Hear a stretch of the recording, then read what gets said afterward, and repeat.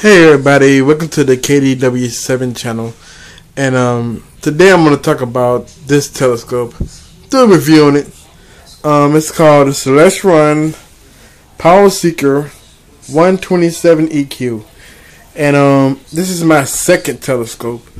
As you can see, the other review I did on the 700 telescope, which I did. And this is the second review I promised everybody I'm just going to do. Alright. This telescope, I'm going to start with all it came with. It came with slow motion controls. It came on a German equatorial mount. As you'll see with the weight. And this telescope is pretty much balanced. I balanced it already. If I can go ahead and show you.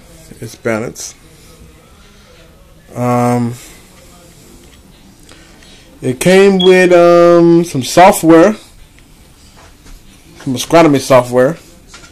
It comes with two eyepieces, and it comes with a 3x bar low.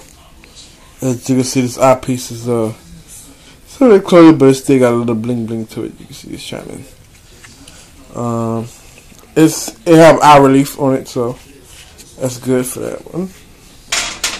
But the 4 mil doesn't have any coat on it, and it's 1.25 inches standard.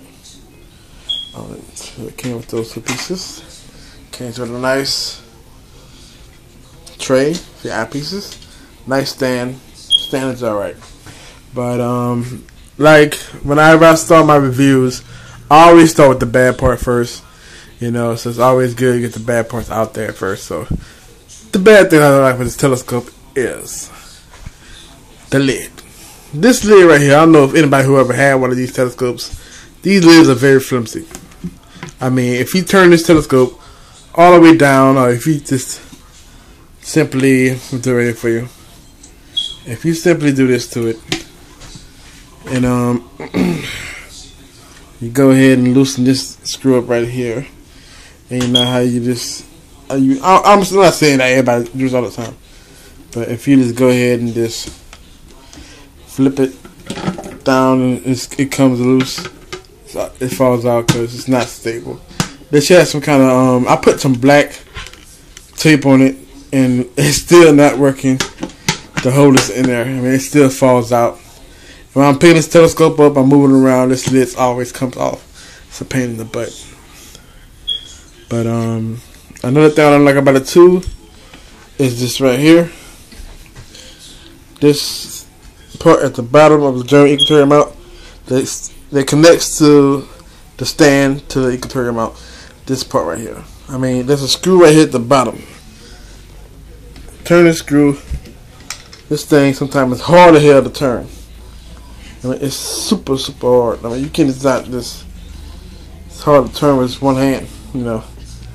They should have put some bearings in this thing. I mean, I feel like I'm tearing this thing up every time I turn it. So it's hard. It's hard as hell. But those are the only things that I don't like about this telescope. Some of the things I do like about this telescope is this telescope has the diameter of the mirror is 127 millimeters. The focal length, I don't know if I can get this thing to focus.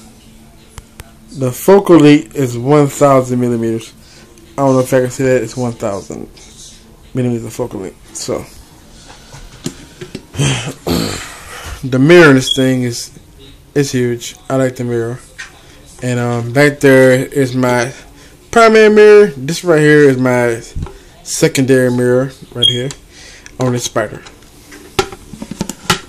Yep. So that's one of the things I like about this thing. And plus, these slow motion controls are another. I love my slow motion controls. It's great. You lock onto the target and you do your thing or whatnot, and you keep it in your sights. Yeah. The other thing is kind of like a pain in the butt. Is this right here, the up and down. I mean, you really got to turn this thing. This thing is heavy. You have a big ass counterweight on this side, so you pick up the counterweight plus the telescope while you're turning this thing right here with your hand. I mean, it's easier sometimes, you know, just to bend this telescope back here and then unscrew this right here. So screwing up and down, it's pretty want to go be a whole lot faster. But sometimes when you screw it too high,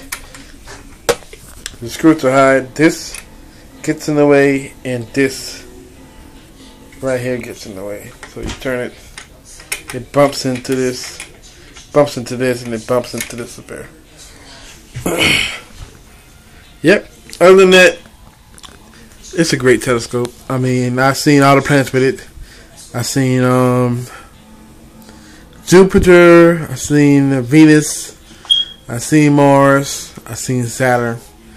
You know, see all the basic planets with these. You know, I haven't tried to see Neptune and Uranus is too far away, I think. So that's about all about this telescope. So I want y'all to go ahead and just like this video or subscribe to it, you know, or give me a comment and let me know what else you want me to review. I'm be getting some new eyepieces in a little bit. I got some mid I don't know if I'm saying it right. Mid eyepieces coming in. That's a whole kit, or the 4000 series. I'm gonna do a review on that and unboxing and the review on those when those come in. Right here, and this also comes with a 3x Barlow too. So you get all that software, 3x Barlow. You get the 2 eyepieces and you get the manual CD, and you get the astronomy software that comes with this thing. And you can also put a little small camera right here. Just put a camera right here, so that's great for do some photography of the moon or whatever you're shooting at. You know, take a quick pic at it, you know, the star or something like that. But that's all. So thank y'all for watching, and have a wonderful day.